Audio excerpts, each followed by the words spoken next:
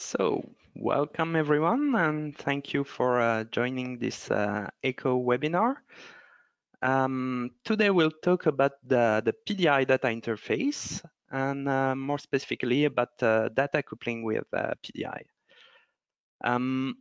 This is a work that's been done in collaboration with Carol in Poznan Supercomputing and Networking Center. And I am Julien Bigot, a permanent researcher at Maison de la Simulation, CEA, in France. This work is also made possible by a collaboration and the help of many other people that are listed on this slide. So we want to talk about PDI, but first let's introduce the motivation that was behind PDI when we started this work.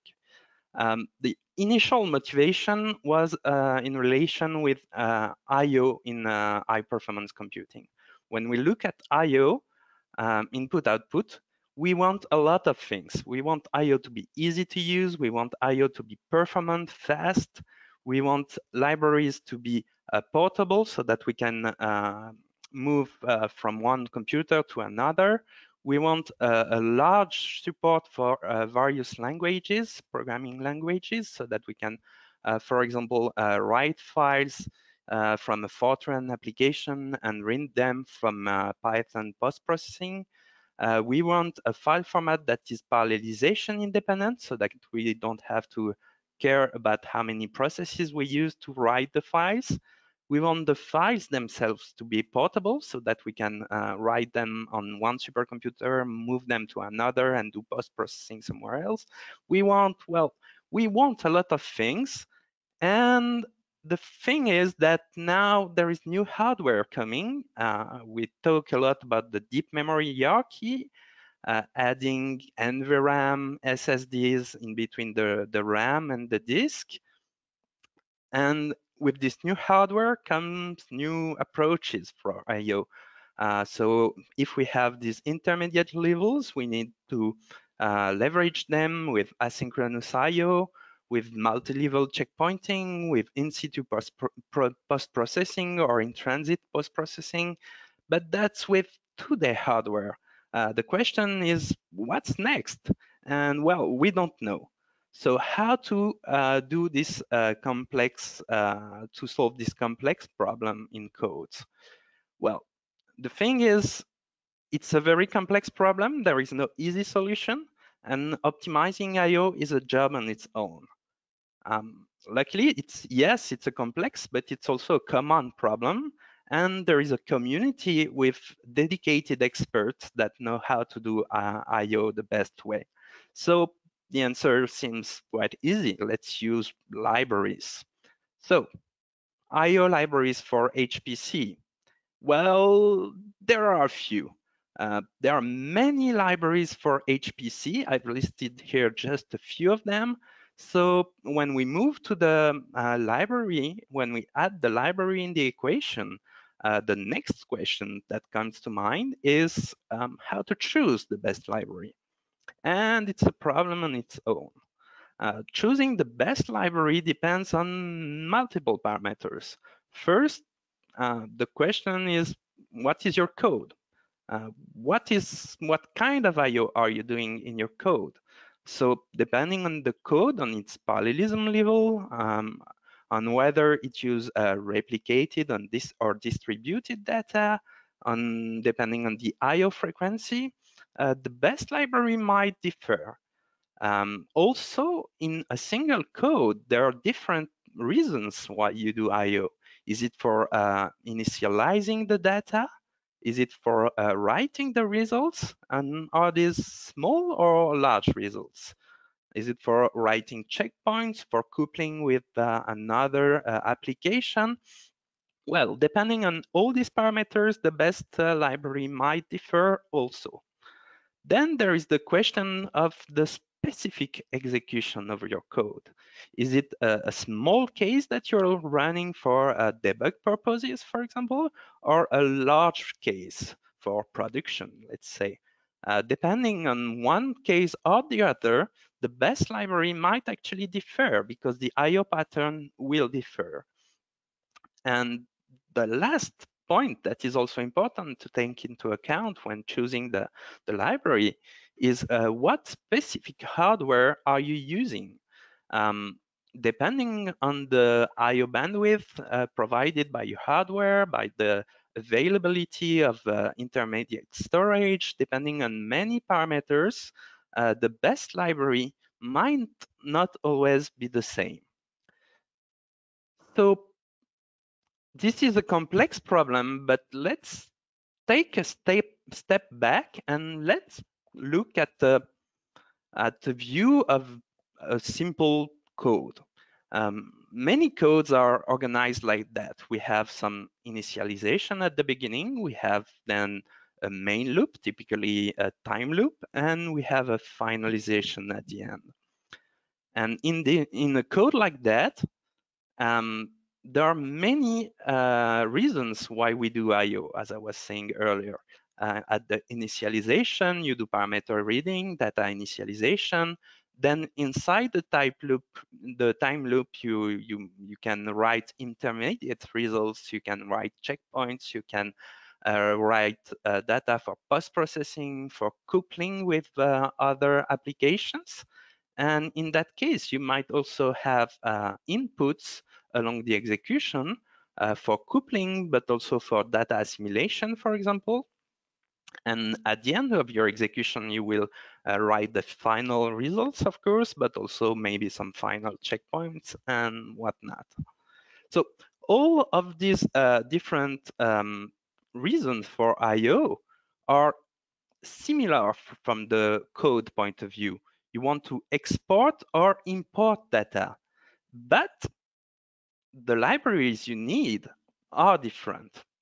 And actually, this situation is what we can consider a typical code coupling issue. Except here we're not coupling the code with another code.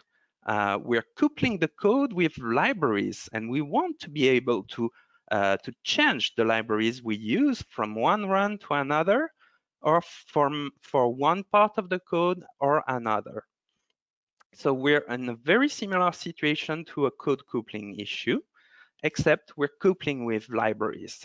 And this is the approach that is offered by PDI. So what is the PDI approach? Let's talk about MPI code. So we have a code with multiple MPI processes. And on the other side, we have some parallel storage. And the question is, what goes in between those two things? So the approach taken by PDI is to first standardize a declarative API that is fixed once and for all, and to describe the I/O not in the code, but in a dedicated YAML file.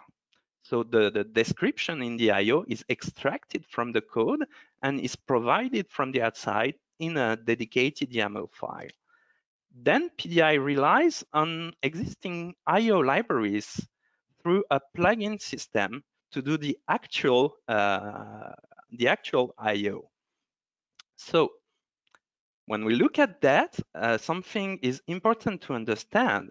PDI is not an I/O library. PDI is actually a modularization library. It implements the dependency injection paradigm. So what is this dependency injection paradigm?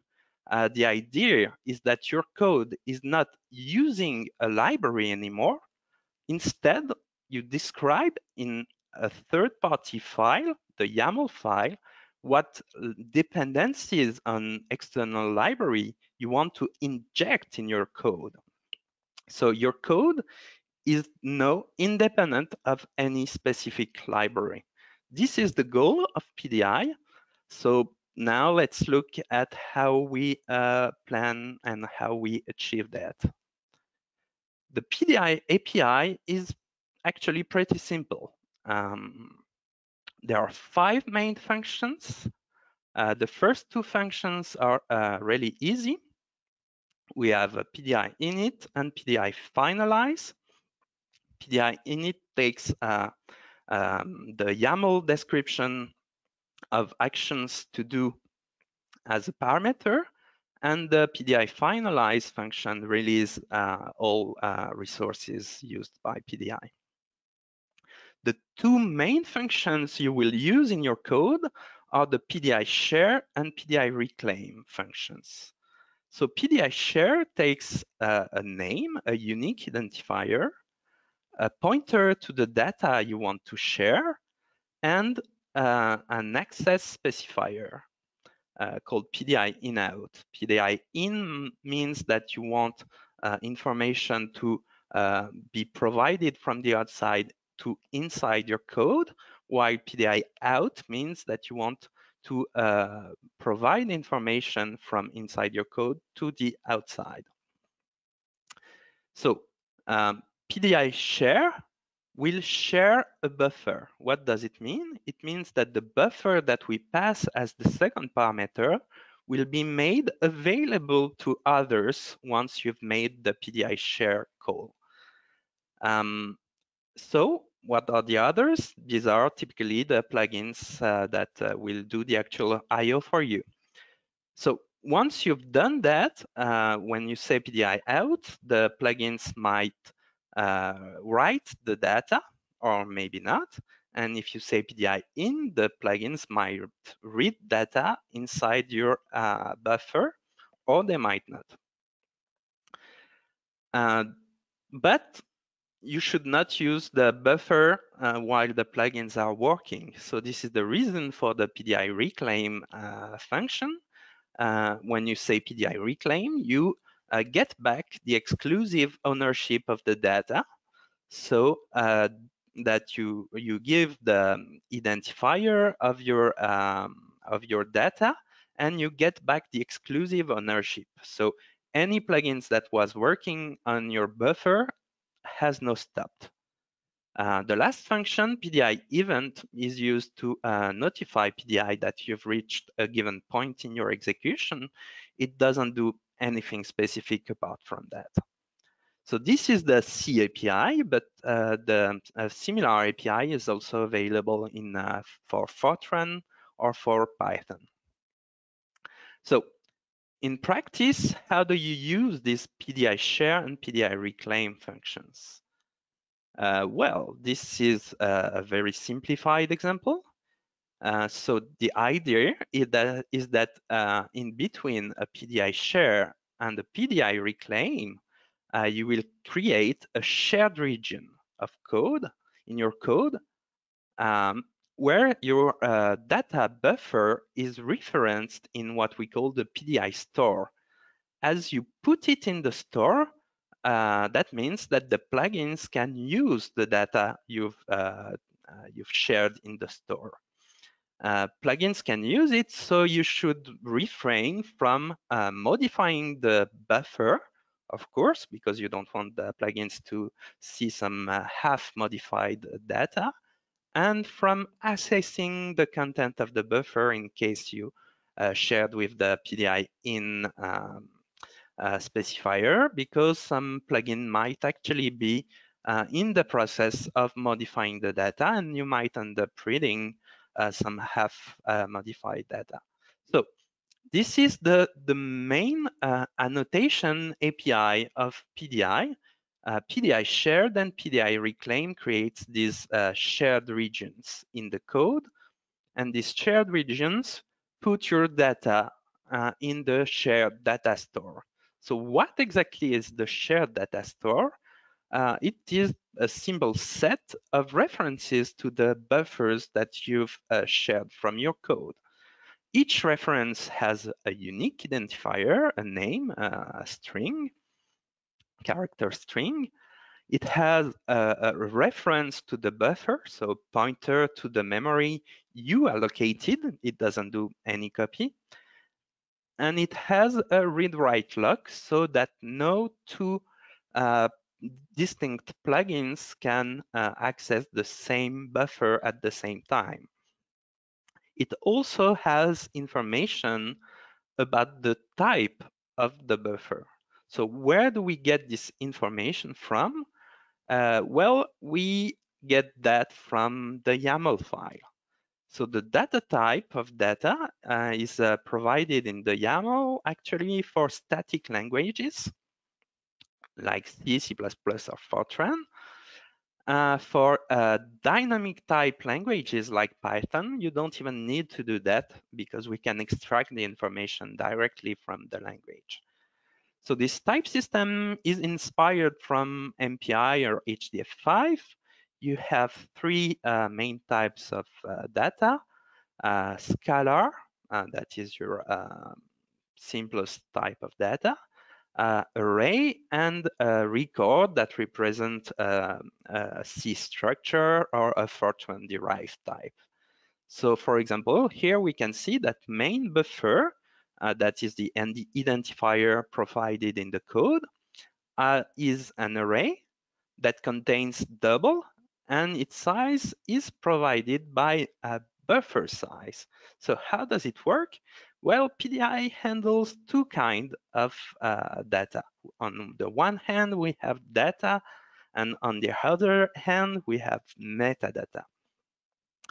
In the case of data like buffer, which is the general case, PDI only handles the pointer for data. So it has a minimal overhead because it doesn't do any copy or anything like that. In the case of metadata, PDI will keep a copy. So metadata is intended to be used for a small metadata information, like the buffer size in this case.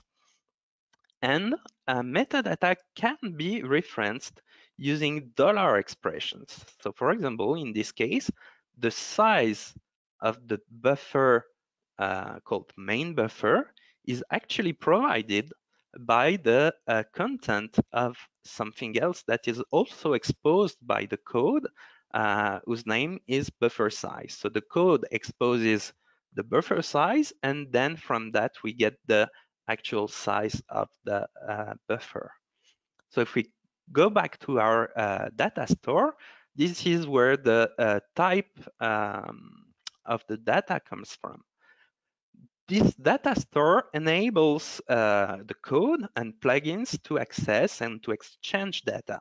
But data is not everything. We also need to be able to pass control. And this is handled by the PDI notification system. This PDI notification system enables the plugins to register to be called in two different kind of situations.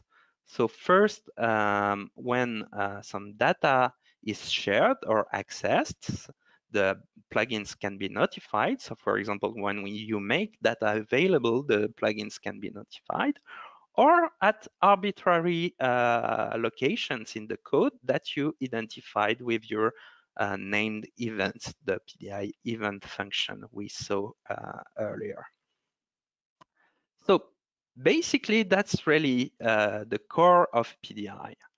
So to summarize, the PDI approach is that in your code, well, you start by writing your code as you do usually. Then you annotate the availability of your buffers using this share reclaim annotations. So you tell PDI when a buffer is available for I/O and when it's not anymore. You can then compile your code and you're done on the code side. That's it. You don't have to touch the code anymore. On the other side, in the YAML file, you first have to describe the shared data, at least describe the type of the shared data. And then once you've done that, you can use pre-made plugins or write your own code to choose the I/O library to use and describe the behavior you want for I/O. So in this YAML file, you will tell the plugins how to react to events and what data to access in the store. So how does it actually work in practice? Let's have a look at a very simple code again, where we start by sharing the buffer size for a buffer, then allocating the buffer, and we have an iteration main loop where we share the main buffer at each and every iteration. First thing we can do is to use HDF5, the HDF5 library, through the declarative HDF5 PDI plugin. This PDI lets you write the data manipulated in your code in the HDF5 format. This plugin heavily relies on dollar expressions and default configuration values to make the simple things easy, but the complex things possible. So for example, you might want to write your data, just dump them in an HDF5 file. How does it work? Well, you start by describing the type of your data, of course. Then you load the DEC HDF5 plugin and you configure it. And you just have to say in what file you want to write your data and what data you want to write. And this is enough. Just the main buffer is the identifier of your data from your code, and the file name uses this dollar expression to get one file per process and per iteration. And that's it. With that, you will get an HDF5 file with a single data set called main buffer containing the content of your main buffer with the exact same size as it was in the code. This is the most simple way you can do it. But you can also do much more complex things, like, for example, writing a selection of the data in parallel and rearranging the data to go from a 1D buffer in the code to a 2D buffer in the file, using the time as the second dimension and excluding potential ghost zones and joining the data from all processes in a single process. So I will not describe in details this file. I've done that in many previous presentations. You can see, for example, the presentation from 2 years ago on the YouTube channel of the EoCoE project. But this is something that is made possible by PDI. So to move from a very simple use of HDF5 to something quite complex. So using PDI for I/O, you just have to annotate your code, and then you can choose your library and the configuration of the library you want to use, the actual behavior, I/O behavior, without having to recompile your code, just modifying the YAML file that is loaded at execution. So what do we support right now? We support HDF5, parallel HDF5. Scienlib support has been implemented in the framework of EoCoE. FTI support also in the framework of EoCoE. There is a work in progress to support the netcdf library.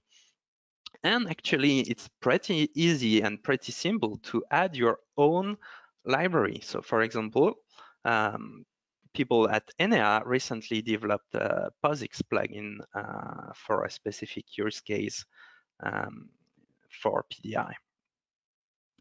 In EoCoE, this approach is used to separate the work on the actual code that is done in work package 1 and 2, and the I/O optimization work that we do in work package 4. So PDI provides an interface that makes it easy to work to separate concerns and to work independently on those two aspects in the code. So that was for the coupling with I/O, but coupling with the I/O, how does that work behind the scene? When we look at our code that we had earlier, our example code, we can see our initialization, main loop, finalization, and writing at each iteration. Behind the scene, what we do with PDI is first that we remove the actual writing of data from the code. Instead, we provide the data references to, we store them in the PDI store at each iteration. We then load the declarative HDF5 plugin from the YAML file, and this plugin will receive the events notification every time the data is exposed. When this happens, the plugin will go get the data reference from the store and write it to disk. So this is what happens for the HDF5 case I've described earlier. But we can go beyond that with data coupling. So if we go back to our initial example, we've seen that there are many reasons why we might want to do I/O. And the approach we advocate in PDI is to say that all these different parts of the code actually have different issues, and they should be separated. So the approach we advocate is to separate these concerns in separate modules and have independent codes for each part of your simulation. Once we have this set of independent modules, we can now use PDI to couple these modules. So we can store the reference for reading, but also for writing in the store.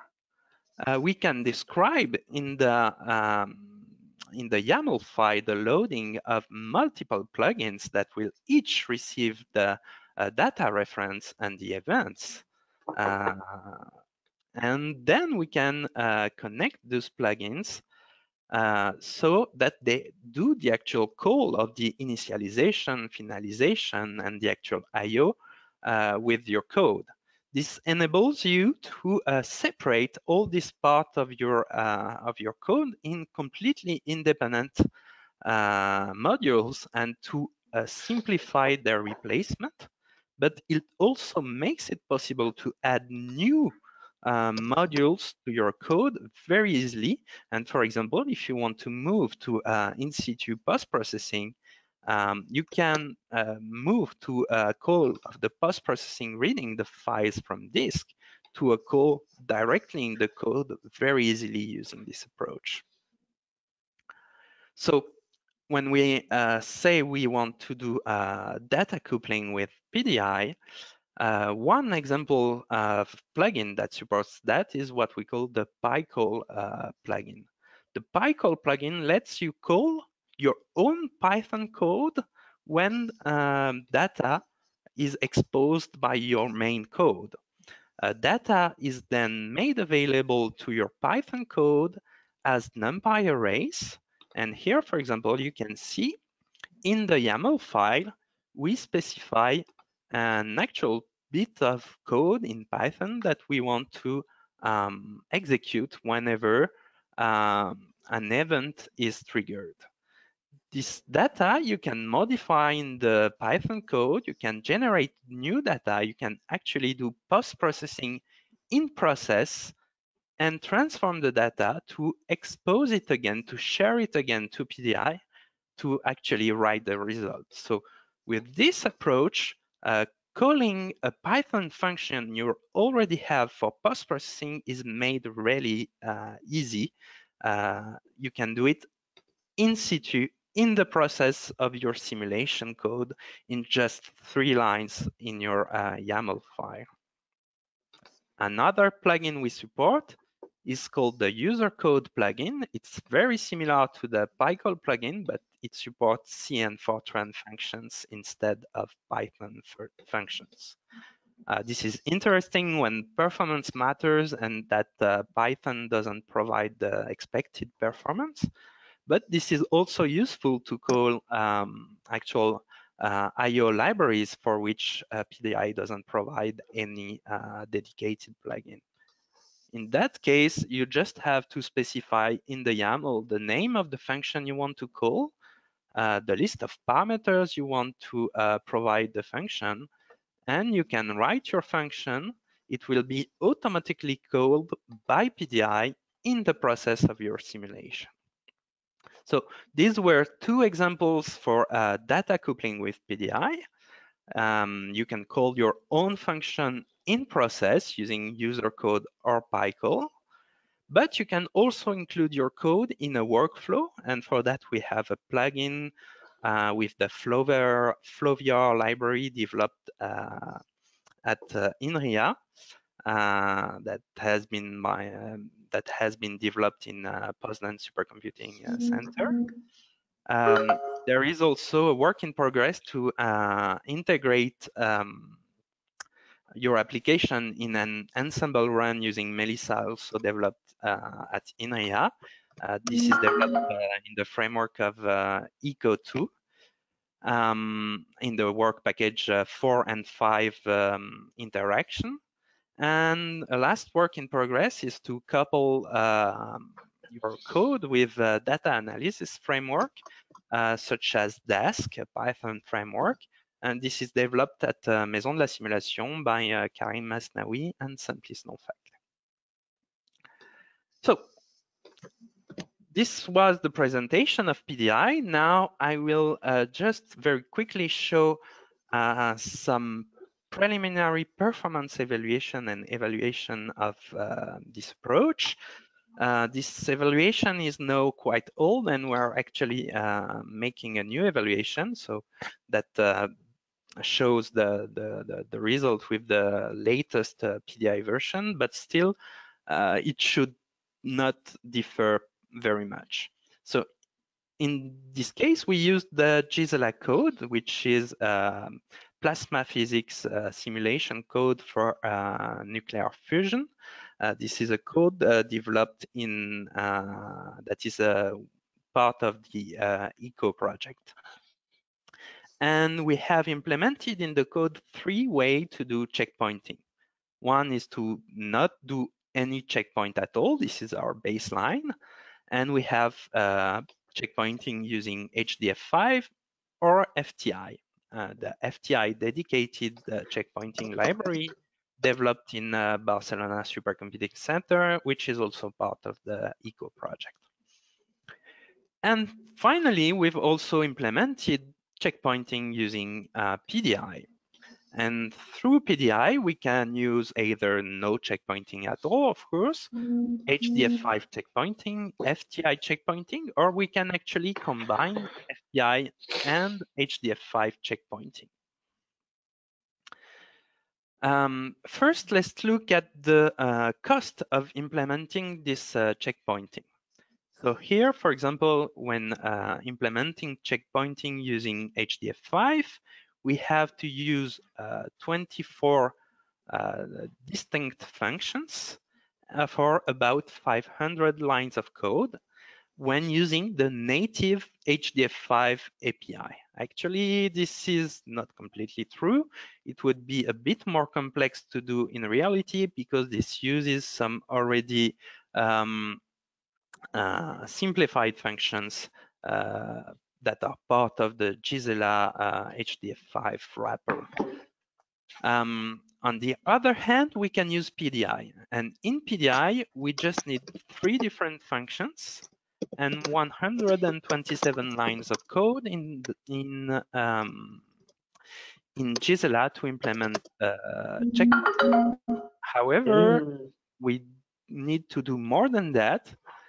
We also need to provide the YAML configuration file. And this is 100 more lines of code.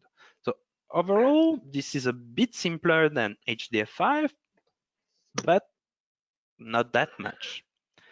Then we also implement FTI checkpointing.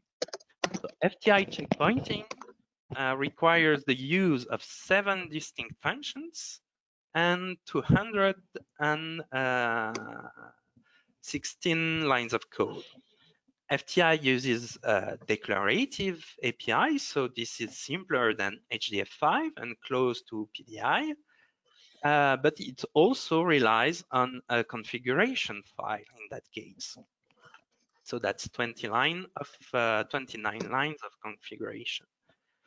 What's interesting is that when we use the PDI approach, we only have to add 7 lines of code in Gisela to expose new data that was not useful in the case of HDF5, no, aspetta, and 7 lines in the configuration to support this FTI approach. So once one approach has been implemented, the next one is really easy. And actually, we've done the same thing by combining HDF5 and FTI for checkpointing. And we can see it's really easy using PDI, and we didn't do the work using the native API because it would have been a bit too complex to implement. So this is from an implementation point of view. Then the next question is the performance question. Sì, sì, no, per me fa piacere, ma anche perché ci tiene dentro al dipartimento. We have evaluated the performance on the Marinostrum supercomputer in Spain. And we compare the execution time and with and without PDI. In that case, fixed number of nodes. We use 4 distinct nodes, but we scale the size of the problem from a very small problem to a large problem. And we see here the execution time by megabyte of data. What we can see is that for each case, so for example, if we look at the FTI case, we have the case with the native API with the rounded point, and the case using the PDI interface with the cross point. And we can see that the 2 red lines are actually overlapping. This is really showing that the overhead of PDI is negligible in a real case execution, even at the small scale that is the most difficult for a library like PDI. Then we do a weak scaling on the Curie supercomputer. That was a supercomputer in France. And once again, we compare with and without PDI. We have a checkpointed data of about 2.1 gigabyte per node. And here we can see a scaling from 4 nodes to 128 nodes. The first thing to see is that once again, whether we use FTI, HDF5, or nothing at all, the version with PDI or without PDI are very similar in terms of performance. The other thing that is interesting to see is that depending on the scale of the experiment, the best library is not always the same. So the best library to use changes from 64 nodes to 128. And what's interesting with PDI is that it's very easy to switch from one library to the other. Just changing the YAML file, you don't have to change anything in your code to get the most performant option. The final evaluation is regarding the memory usage with and without PDI. The three graphs represent the three cases that have been implemented: no checkpointing, HDF5 checkpointing, or FTI checkpointing. And in all three cases, we measure the memory consumption along a very short execution, and we count actually the number of instructions. So the sampling rate means that there is a bit of noise, but what we can see is that PDI doesn't incur any memory overhead. And this is expected because, well, PDI doesn't do any data copy. It just manipulates pointers. So one last thing I wanted to say about PDI is that in practice, PDI is a library that is publicly available. It's a free and open source library available under a PSD3 close license. The last release, 0.6.1, has been freshly released, and there are many plugins you can that are available in this release: EoCoE, MPI, declarative HDF5, declarative Cyan, FTI, Bicol, Floware, other plugins that are not listed here. The documentation is available online, and we've provided a very easy to install all-inclusive distribution. What we mean by that is that you just download that, and you will download all the dependencies together with PDI, so you don't have to separately download the FTI, CyanLib, or anything else. We have recently made packages for Debian, Ubuntu, CentOS, and Fedora, and there is a work in progress to implement support for Spec and maybe EasyBuild also. So we're really trying to make the library easy to install for everyone. There is a training to be announced shortly in the framework of the PRAISE trainings, training that will also include other libraries like HDF5, but also CyanLib and FTI that are developed in the framework of the EoCoE project. PDI has a Slack channel, so please join us if you're interested in the development, or if you want to use the library, you can get support on the PDI Slack channel. To conclude, I've presented the PDI data interface that supports application modularization through an annotation approach, where you just annotate buffers in your code, and that makes it possible to use dedicated I/O plugins for HDF5, CyanLib, and there are more like NetCDF to come.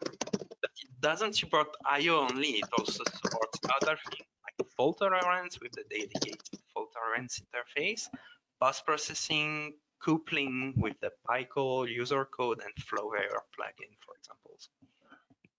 It is at the core of the interaction between work package 1 and 2 and work package 4 in the EoCoE project. And we have made a huge effort to make the library easy to use, easy to install. The development is user-driven. We try to answer the needs of the library users. So if you want something specific, if you have a specific need, please feel free to bring your needs, and we'll do our best to implement whatever you need. So thank you for listening to me, and I'm now available to answer questions. So I will try to use the question system. If anyone has a question, please raise your hand using the raise hand button.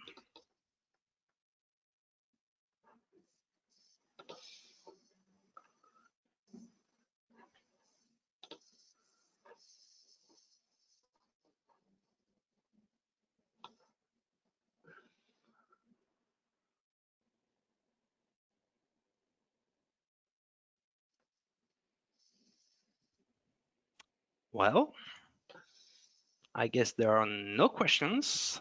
So if you have any question, you can always join the Slack channel. You can find the address of the Slack channel here, but also it's available when you click on this link. You will get all the information on how to contact the PDI development team. So thank you, everyone, and well, goodbye. I think there is an announcement for the next webinar, so I will give the microphone to Julien Tello. Hi, everyone.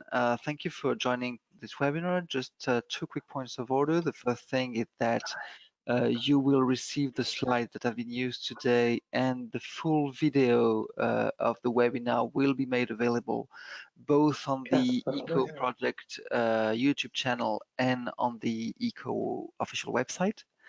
And the other thing is that we will be having 2 other webinars. The first one will be a useful complement to this one, given that it's one on the FTI, to the fault tolerance interface, which will be given by Leonardo Bautista Gomez and Kai Keller from the Barcelona Supercomputing Center on April 1st.